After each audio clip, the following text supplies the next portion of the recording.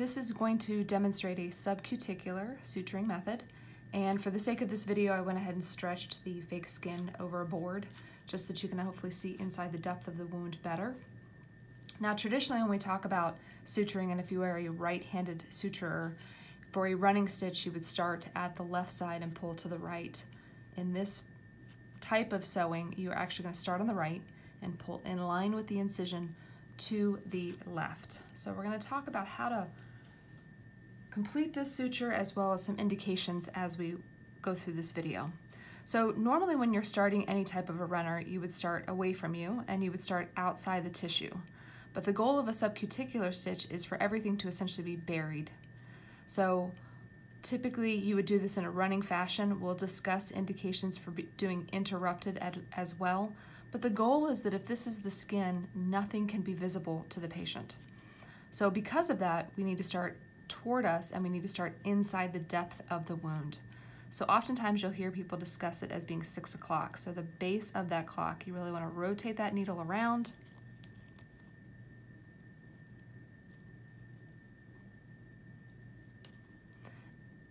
And so now because I have come toward me on that first throw, I need to go away from me on the second throw. So now we're essentially going from 12 o'clock to 6 o'clock because again, the goal is to have that knot be buried at the base of the incision. Now the problem with some of these suture pads is that sometimes the suture material actually pulls through the second layer, but the point of the video is really just to demonstrate the technique of how this is done. So now that I have both of these through, another thing you want to ensure is that both of these strands are on the same side so that one is not sticking to essentially the right of your suture and the other one to the left. You want both of them in the same direction and particularly in line with the wound. So for the sake of brevity here, we will do an instrument tie. But again, you're going to notice that the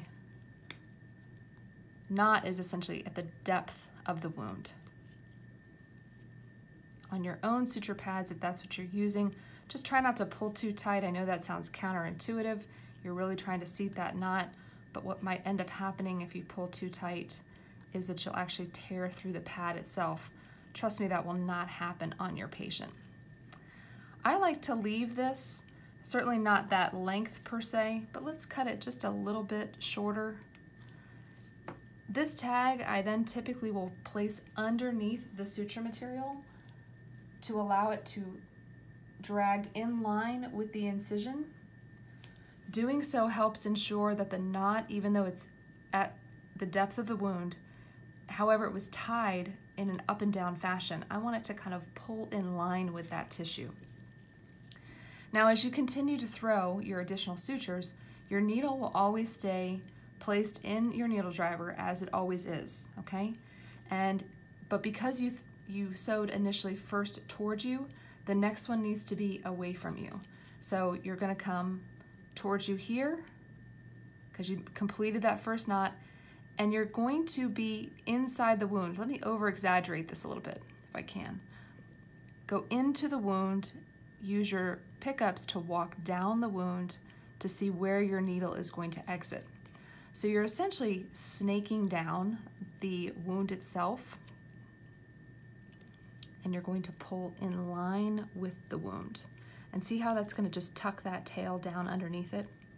Now, you can use this marker to kind of go across and say, well, I could enter right here, of course, in the subcuticular area.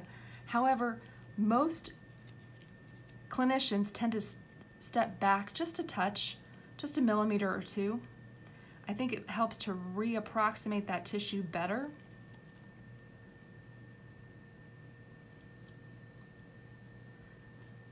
Now, oftentimes I would use a monocryl for this type of closure.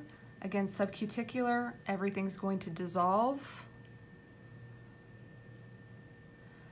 You can do this on a interrupted fashion. You would just essentially throw a lot of the 6 to 9s and the 6 to 12 and the 12 to 6 over and over again. Those you could do with Vicryl. I liked to use that for a fascial closure.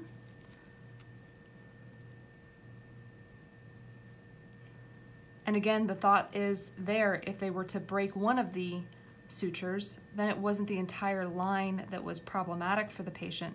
It was just simply that one area. So where do we typically see this used? Oftentimes in plastics closures.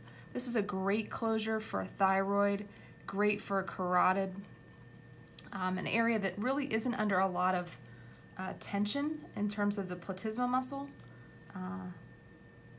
All of those are wonderful areas to use this type of a stitch. So again, you're just essentially weaving. If you can imagine, you went here, you came from the depth of the wound to that 12 o'clock position. On the contralateral side away from you, went in at 12 and out at 6. And now you're just going to weave this way. And then step back just a little bit, weave, make that U-turn, and then complete the U-turn. But never truly completing a full circle per se, because you do want to go just a little bit behind that throw.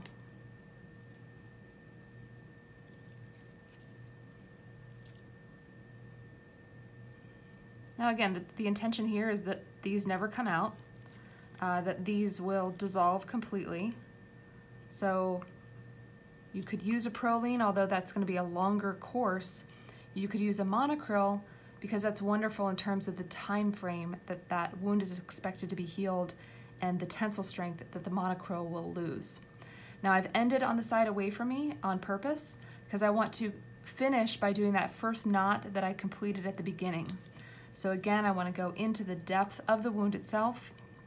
I want to pull from 6 o'clock and pull it to 12 o'clock. And most people kind of use the clock analogy, although I will say in practice it's not a true 6 to 12. Now I'm here, I'm toward me, I want to go away from me now. Again, you really use your forceps to kind of pull that tissue. The patient's either anesthetized under general anesthesia when you're closing the patient, or if you've elected to do this and you're doing some type of plastics procedure in the office, hopefully they've had some type of anesthetic, lidocaine, Marcaine placed into the wound so it's not painful for the patient. Now again, this is not a locked. We've got our bunny ears here as well as our straight, similar to any other runner. And again, I'm just going to do a instrument closure here. Some people, there are a couple of different ways that you can tie this and close this at the end. This is how I was trained. You will see some other general surgeons out there that use a slightly different closure. And this is a perfect closure that they'll use actually for laparotomy or laparoscopic procedures to close the umbilical area, to close the ports. Now the one thing you'll do here is you can take this knot, just the side that has the 2 loops on it. You want to cut almost all the way down to the knot there. And in order to ensure that this pulls through and that knot doesn't come back up, I pick up the skin. You can go on either side. I go actually into the wound itself. I typically go a little bit deep to that knot, pull out through normal tissue, but again, it's still cleansed tissue because you would have painted a larger surgical field. Pull this taut, push down on the tissue, push down on the skin, cut right at the skin level. And if I take this out and allow this to come together as normal tissue would, you can see how nothing is going to be external, and that's exactly how your patient's going to close. Now, to supplement this, oftentimes in surgery, you would see them either put steri-strips over this, or some surgeons will actually dermabond on top of this, but the goal is for this to be a completely subcuticular closure, that nothing needs to be removed from the patient. Some might ask why you would not use this in an urgent care, emergency room situation for a suture, for a laceration. The concerning thing there is how clean was the wound at the time of the suturing. When we talk about a surgical procedure, we have a surgical wound, so we should have a clean wound. That's not typically the case when we talk about emergency medicine or urgent care. This would be an indication for someone that wanted a good cosmetic closure on the face and it was a relatively clean laceration. I have done that on occasion in the emergency department. You just have to make sure that you have a compliant patient and if there were any issues with the wound, that the patient would actually have appropriate follow-up.